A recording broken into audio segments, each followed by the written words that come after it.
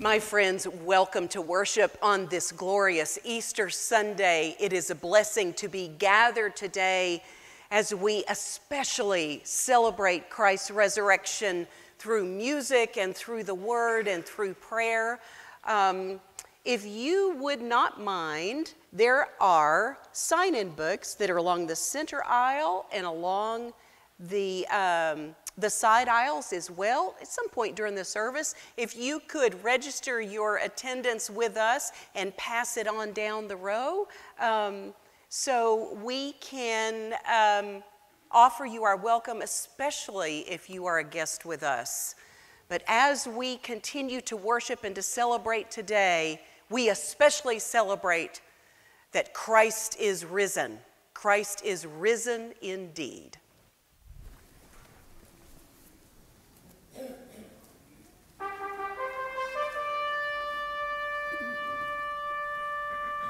Oh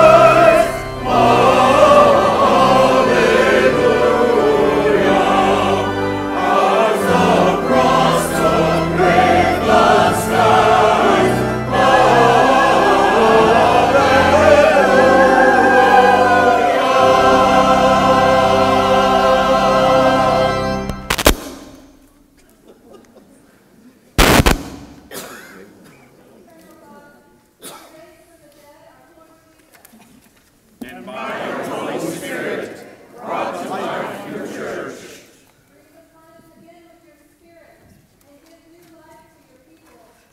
Through our Lord Jesus Christ, our Redeemer, and the Redeemer of the world. Christ is risen indeed. Alleluia. Amen.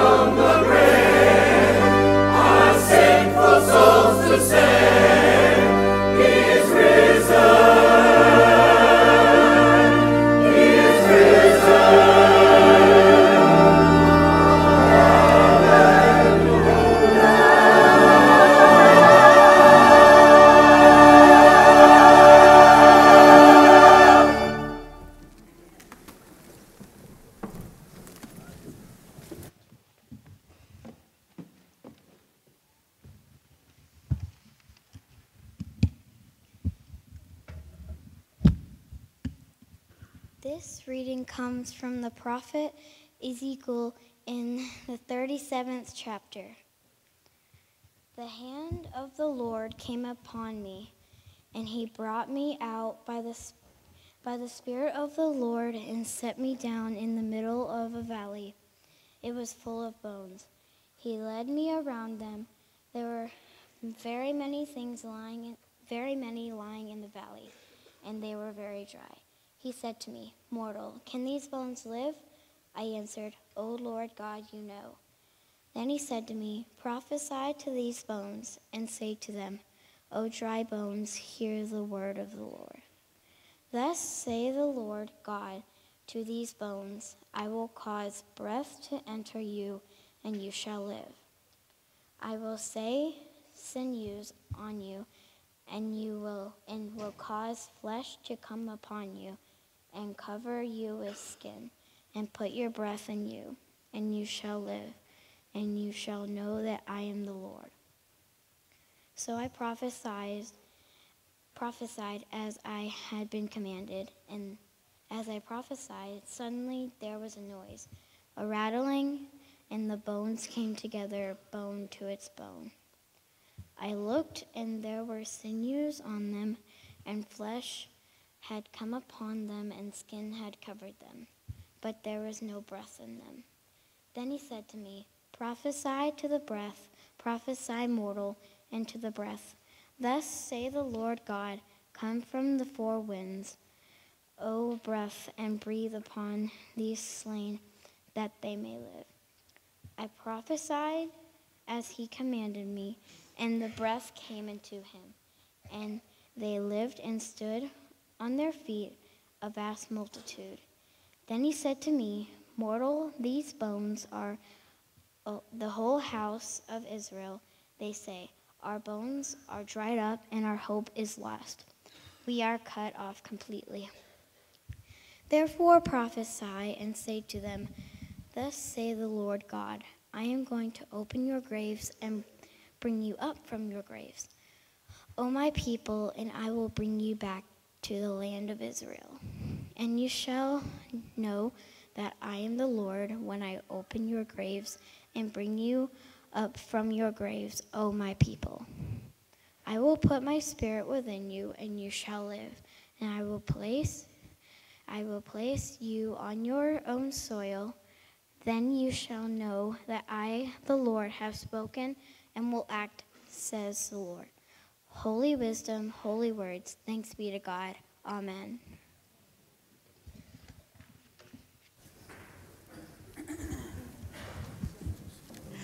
I'd like to invite all our children who are here on this wonderful Easter Sunday to come forward for our time together this morning.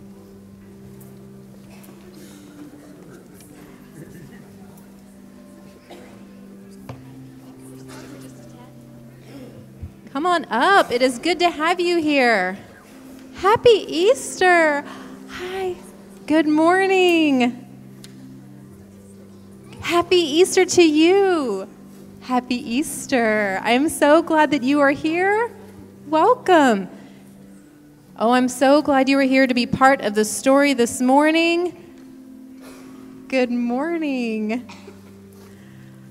Oh, it is so joyful to have you in church this morning because, friends, you and I have such an important job to do this morning. And part of it is the whole job of worship this morning. Why we all make an extra effort to be here on this special day.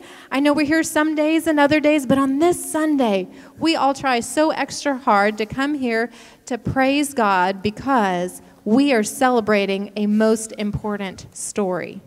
A most important and wonderful story. And some of you know this story already. You know parts of it. Some of you know the whole thing.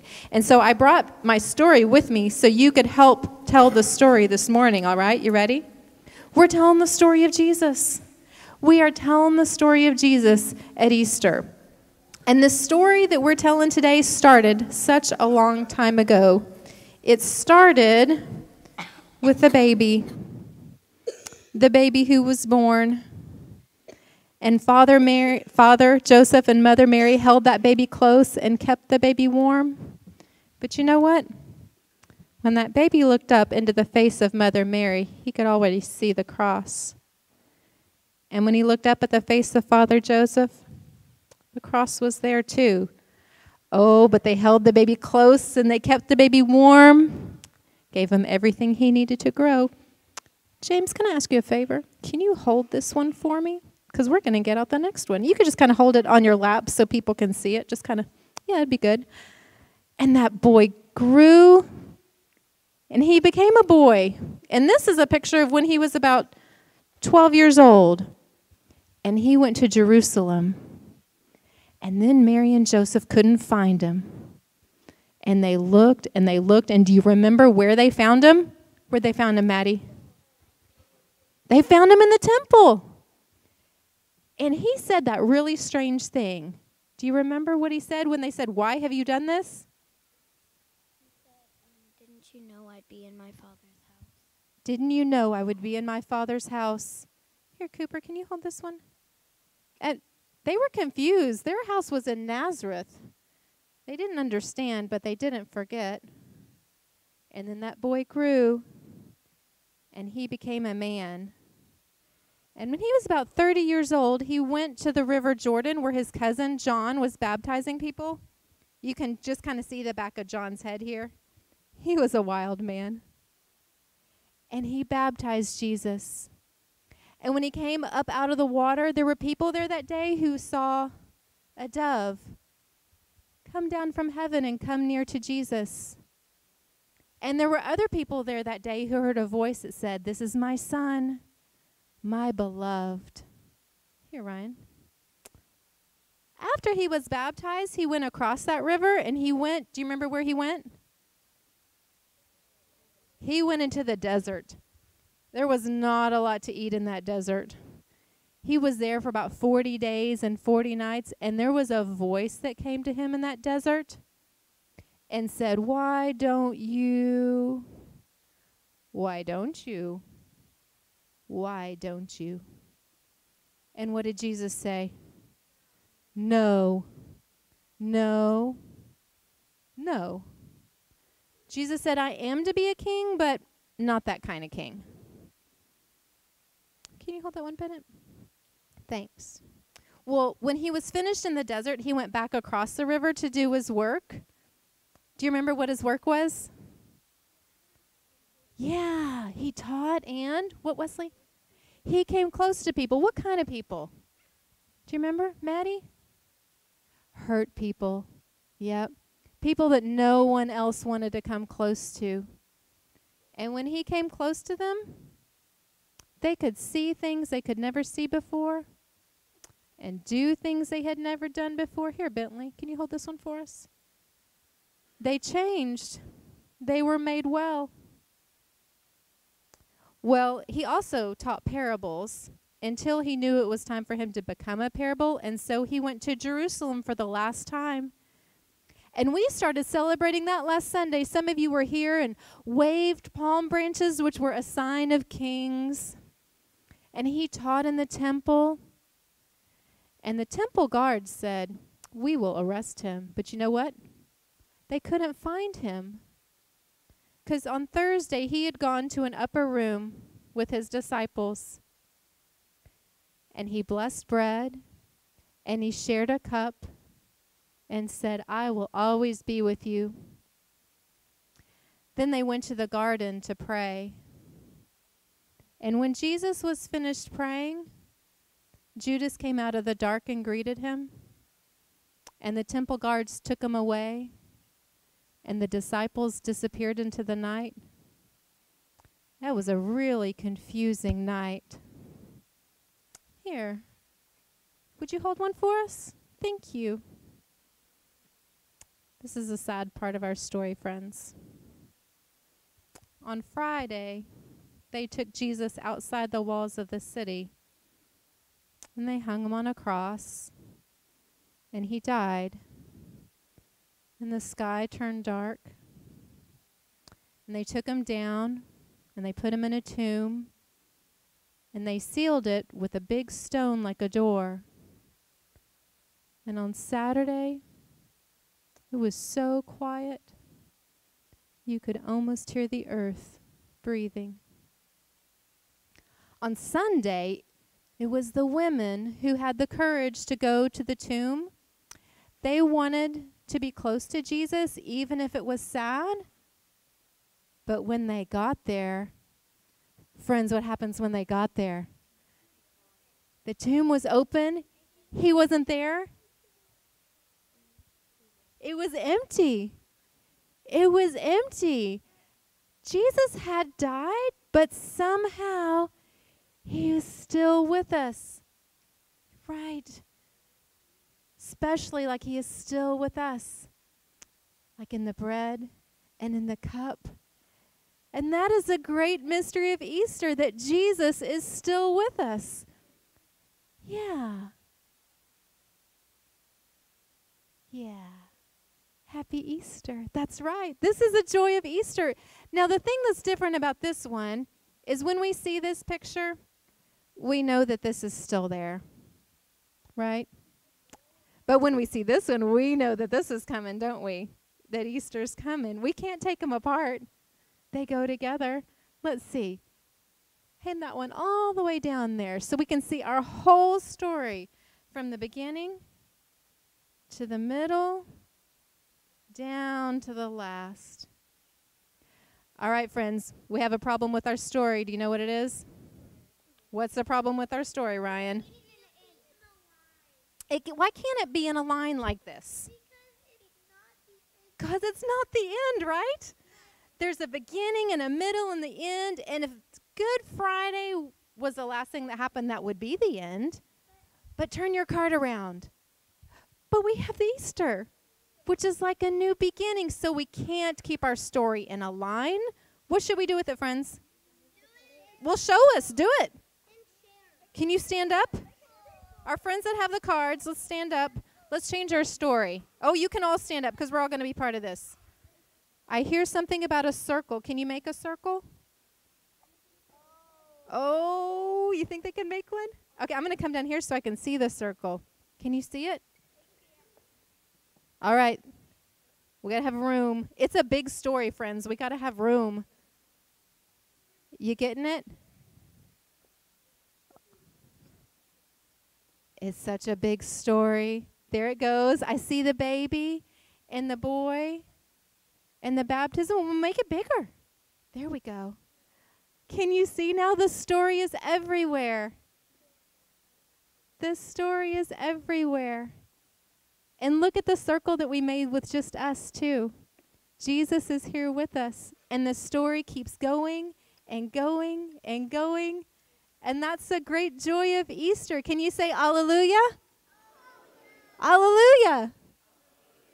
Let us pray. Let's raise our hands this morning as we pray and say, Dear God, thank you for the great story, the great mystery of Easter, of your love for me, for us.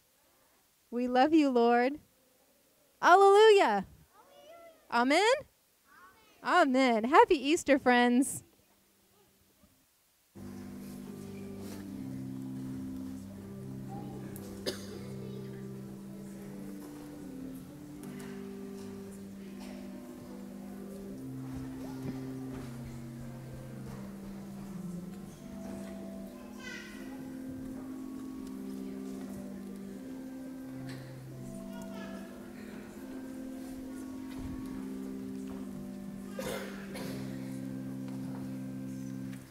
Thank you, Pastor Caroline, and thank you to our children for telling us that story in such a wonderful way.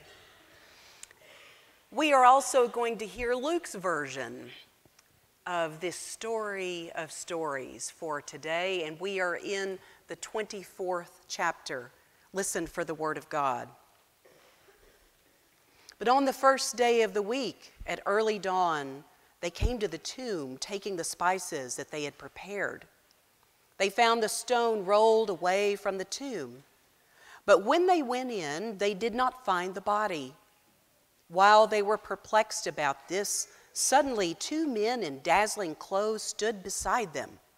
The women were terrified and bowed their faces to the ground. But the men said to them, "Why do you look for the living among the dead? He is not here, but has risen. Remember how he told you while he was still in Galilee that the Son of Man must be handed over to sinners and be crucified and on the 3rd day rise again." Then they remembered his words, and returning from the tomb, they told all this to the 11 and to all the rest. Now it was Mary Magdalene, Joanna, Mary the mother of James, and the other women with them who told this to the apostles. But these words seemed to them an idle tale, and they did not believe them. But Peter got up and ran to the tomb. Stooping and looking in, he saw the linen cloths by themselves. Then he went home, amazed at what had happened. My friends, holy wisdom, holy words. Thanks be to God. Amen. Let us pray. O Lord, may the words of my mouth and the meditations of our hearts be acceptable unto you, O God, our rock and redeemer. Amen.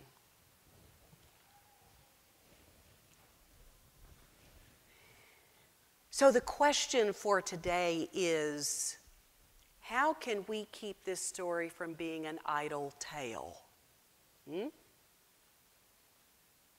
Because if it sounded like an idle tale to those who had followed Jesus, who had been with him as he taught and healed, they had been with him at the table for many meals, then how much more for us might this be an idle tale, especially considering our culture, which insists on empirical evidence, right?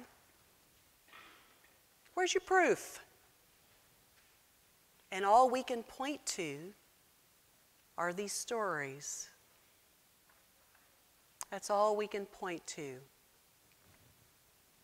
I think our hymnody can give us a handle at which to unpack this story once again, at which to find a word for today, for this Easter day. There's a hymn called Hymn of Promise that is sung oftentimes at funerals, but I think it is a wonderful Easter hymn as well. And the first verse goes something like this: in the bulb, there is a flower. In the seed, an apple tree. In cocoons, a hidden promise. Butterflies will soon be free. In the cold and snow of winter, there's a spring that waits to be unrevealed until its season. Something God alone can see. God whose resurrection power just infiltrates over everything, that within a seed is birth, that within a cocoon is a new life form waiting to emerge. If we could only see as God sees. And it seems to me that that is the summons that comes to us through this story, is to see as God sees, because the invitation is there. Because, my friends, God risks everything through Jesus Christ. We can go back to Genesis and we can see how much God wants to be in relationship with the man and the woman that God has created, but yet they choose knowledge over relationship. We see the extent that God will go to be in relationship with those who have been discarded and enslaved, because God leads the Israelites out of slavery. And then the valley of dry bones that we heard Ryan read for us, where nothing but death seems to exist. And God gives Ezekiel this vision and calls the breath to re-enter this people, and the house of Israel is raised up before the prophet. Because God wants God's people to be home and to be whole. And then we have Jesus of Nazareth, in which God takes on flesh. My goodness, my friends, does God really have to do that? I mean, think about a lot of our assumptions that we have about God, that God is God, right? God doesn't need anything or anybody. God can exist unto God's own self. Why does God keep reaching out and creating and calling us into relationship over and over and over again? God's heart must be broken over and over and over again. Because like Peter and like the other disciples, who deny, who flee, who fall asleep, And then something that I think is really particular to our culture, we feel like somehow we're not worthy. Why would God want us? But there it is, God risking everything through Jesus Christ, risking a broken heart, calling us to not just see as God sees, but to say, yes, yes. I not only believe in the resurrection of Jesus Christ, but I believe, dear God, that you will resurrect me and others. It is what we sing of on this day. Soar we now where Christ has led. God risks everything, even a broken heart. And we are called to be the people of the resurrection, to live our lives as Jesus did, offering compassion, mercy, grace to all the world. My friends, Christ is risen. Christ is risen indeed. Alleluia. Amen.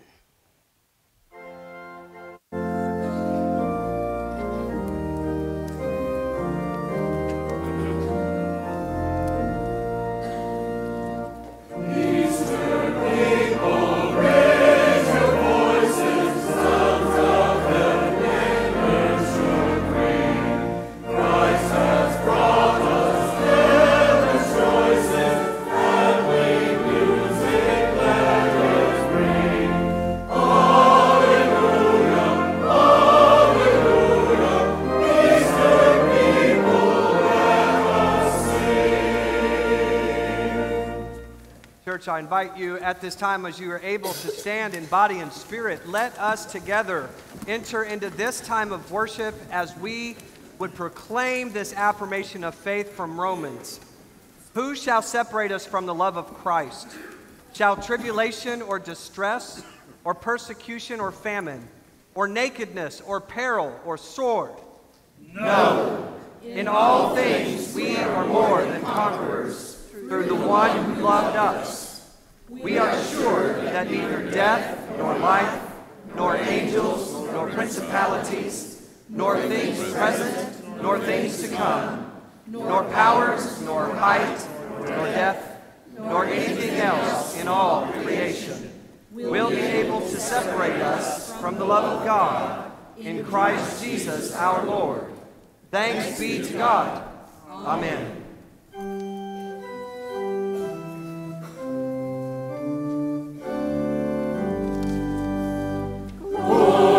To the Father, and to the Son, and to the Holy Ghost, as it was in the beginning, is now, and ever shall be, world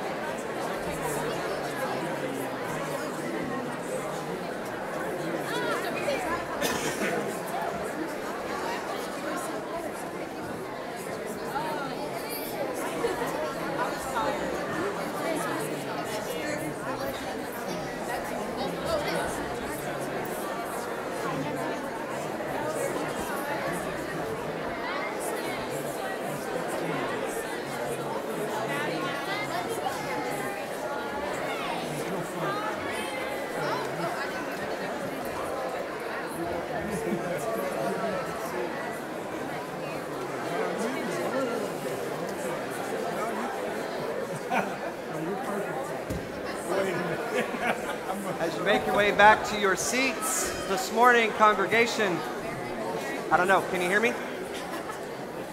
Am I on? Yes, I'm on. Wonderful. Good morning, good morning, good morning. As you are making your way back to your seats, I want to bring to your attention some things that are going on in the life of the church. First, if you open up your bulletin to this section right here, you have this brown box with a microphone.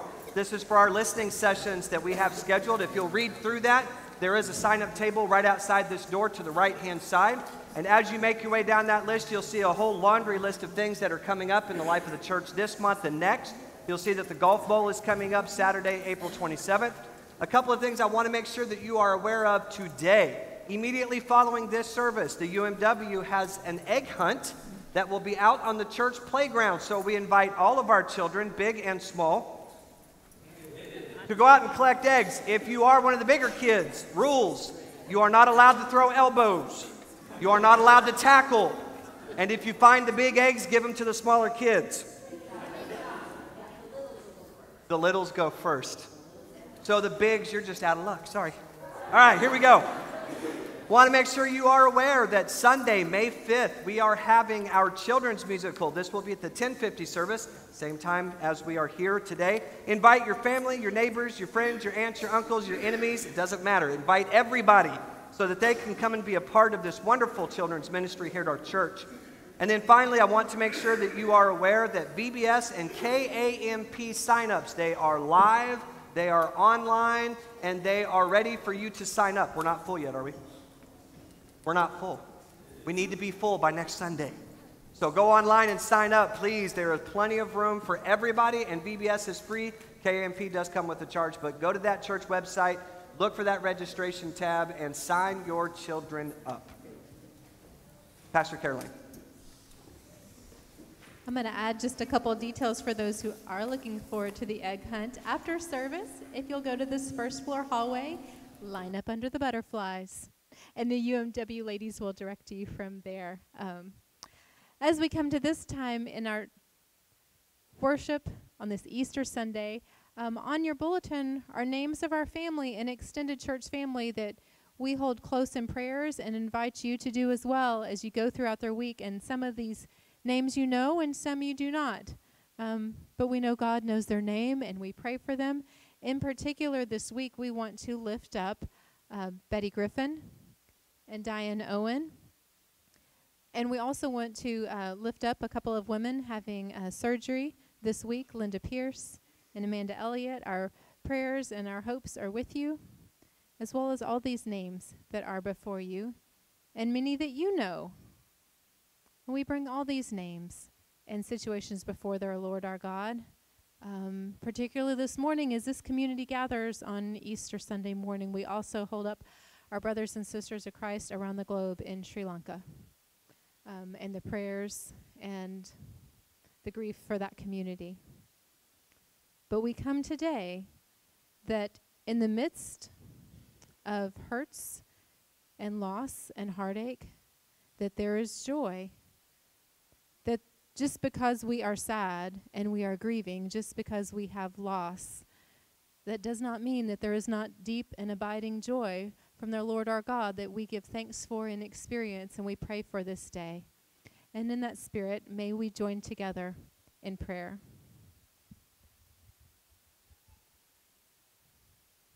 Gracious and loving God, we, your people, come before you this morning seeking to be Easter people. We are your people who have been nurtured by your Spirit, by your presence, by friends and family who have journeyed with us. We have come together to this place this morning. As we have come together, the world outside has come into this room as well. And we bring those losses and those hurts, those worries and those fears, those hardships. They are with us as well. And in this room, with your Spirit present with us, we tenderly and boldly, humbly and gently offer you those prayers this morning, knowing that you are in this place, knowing that you are always with us, listening to our prayers. And so we come seeking your presence, listening for your voice, hoping for a moment of your touch as we worship this morning. We confess, O God, that too many times we have sought the answers for our prayers in empty places. We have gone seeking and not found you there. We have tried to do it alone. We have tried to find answers by ourselves. We've tried to do the work and to perform. We have tried to gain knowledge that was far short of wisdom. We have let our fears overtake us. We have looked in empty places. But here in this place, on this Easter Sunday morning, we are reminded of the joy and the hope and the light of your Son, Jesus the Christ, that is with us now and each day, that is with us in each step of our journey. And so we pray that as your Spirit falls on we, your people gathered here, that our eyes may be opened to see your hand of mercy in the world, that our ears may be opened to hear your voice of hope and of joy, that we may know where you lead, and that we may have confidence that in each step you are with us, that you have taken such bold and courageous and loving steps before us, as certainly in these days you are here in our midst, that we may once again drink in your Spirit and know your light and love and be comforted and have hope and walk in boldness as we go forth from this place into the world, that all would know the hope and the love of your Son, Jesus the Christ, who taught us to pray. Our Father, who art in heaven, hallowed be thy name. Thy kingdom come, thy will be done, on earth as it is in heaven. Give us this day our daily bread, and forgive us our trespasses, as we forgive those who trespass against us. And lead us not into temptation, but deliver us from evil. For thine is the kingdom, and the power, and the glory forever. Amen.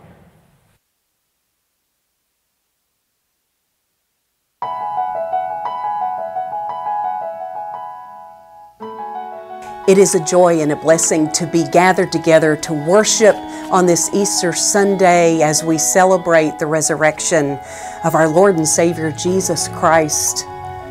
Today is a feast day unlike any other in the Christian year. It is the highest and holiest feast day as we celebrate with wonderful music and with lilies and Easter egg hunts and family gatherings. It's a real contrast from what that first Easter may have been like, when the women went to the tomb and discovered that it was empty. And they and the disciples must have been confused in the midst of their grief after the trauma they had experienced of seeing Jesus executed in such a horrible way. And in the midst of their grief and confusion, they somehow became aware that the resurrected Christ was with them. They somehow were able to give themselves over to the new reality that broke with the dawn on that first Easter morning. The assurance that the risen Christ was still with them, and the power of Christ's Spirit that welled up within them overcame the trauma of his death and the confusion and grief surrounding his burial and the empty tomb. God was doing something profoundly new and different in raising Jesus from the dead, and the word spread. It was spoken and proclaimed by the disciples. The word spread from Jerusalem to to Galilee, and from Galilee to Samaria, and from Samaria to Asia Minor, and from Asia Minor through the Roman Empire and beyond. The word of Christ's resurrection and God's invitation to humankind to share in Christ's resurrection life is still spreading. It reverberates in this sanctuary, in the hallways and in the classrooms and the fellowship spaces of this building. It reverberates in the parking lot and beyond, into our communities and into our neighborhoods and into our mission field. Come worship with us during the great 50 days of Easter, and let us spread the word that Christ is indeed risen.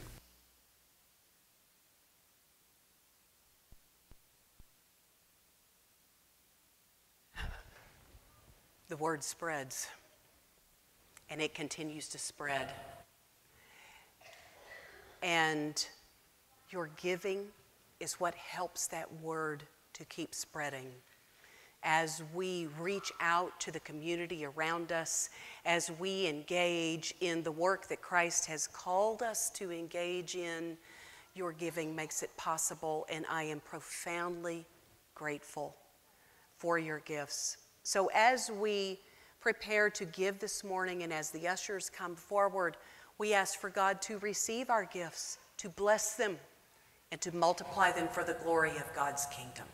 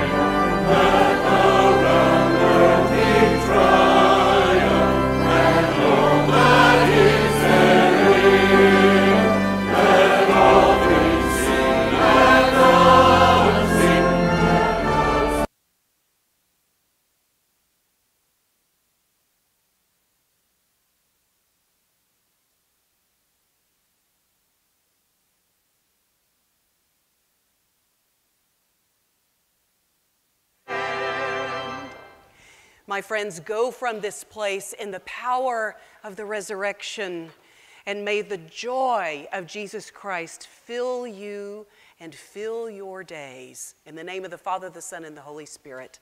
Amen.